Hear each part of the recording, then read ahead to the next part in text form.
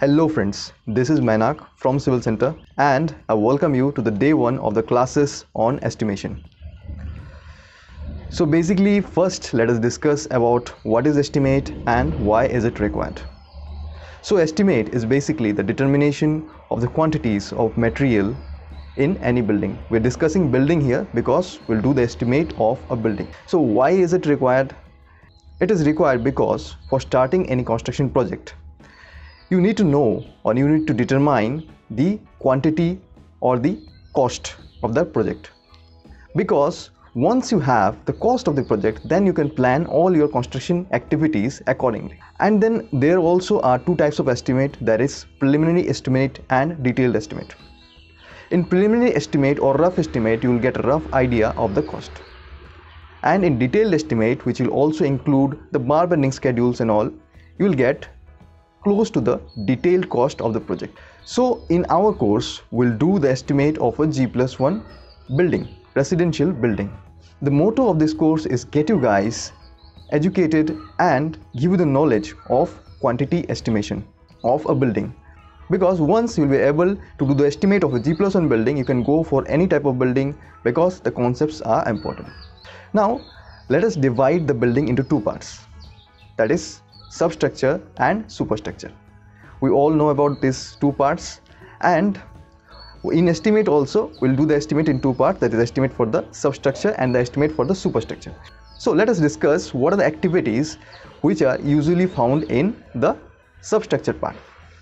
So in the substructure, before starting any construction, you need to do the foundation, which is the first member you need to construct for any building. So the foundation can be shallow type of foundation like isolated footings, it can be deep foundations like pile foundation. So depending on the type of the foundation, you have to do the excavation work. In case of pile, you need to do the boring works, and after that you will do the sand filling and then PCC, that is plain cement concrete layer, and then you will do the footing or the pile cap, whichever according to your footing. So for that also you need to go for the earthworks. You need to do the excavation for your footing. So you need to calculate the quantity of earthwork, and also after you calculate the quantity of earthwork, there is also mobilization of that earthwork to another place, because you can't keep that excavated soil on the site, you need to mobilize that and on other place. So these things also you need to consider. And after the footing has been completed, you need to calculate the volume of soil fill, and after the plinth level you need to also look into the columns, that is calculate the quantity of reinforcement and concrete in the columns. And after that we also need to consider the soil fill. So why we need to consider the soil fill? So suppose it is a low lying plot and we need to match the level of the plot to the road level or to a desired level, then we need to do soil filling so that the plot is at a same level. And after that we'll go for the periphery wall, which is the wall around the perimeter, and in that periphery wall we'll do the sand filling, and after that compaction. So these are the activities of the substructure part. And in the superstructure you will go for the columns, the beams, the lintel, the staircase, the slabs, and even the extrusions in your rooms like which is called taja, and also the kitchen counter and the plastering works. So these activities comes under the core house part. We'll not cover the finishing part, which includes painting and tiles and electrical plumbing. Will not do that. We'll do the civil part, quantity estimation up to the plastering part. So these were the parts of the substructure, and we had discussed other parts and activities of the superstructure.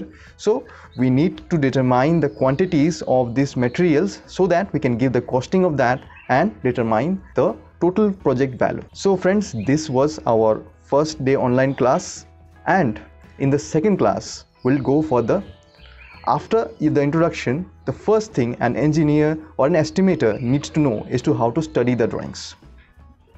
You need to study the architectural drawing and the structural drawing provided to you, because from that only you will determine the quantities, and from that only you will be able to do your estimate. So in the next class we will discuss how to read those drawings and how to study those drawings. So we'll study the architectural drawing and structural drawing, and we'll move forward towards estimation. And friends, we guarantee you that after the completion of this course you will be able to determine the quantity estimate, or you will be able to do the estimation of any RCC building. And if you understand our concepts provided properly, then you will be able to do the estimate of any kind of structure. This is our commitment. So guys, see you in the next class. Bye bye.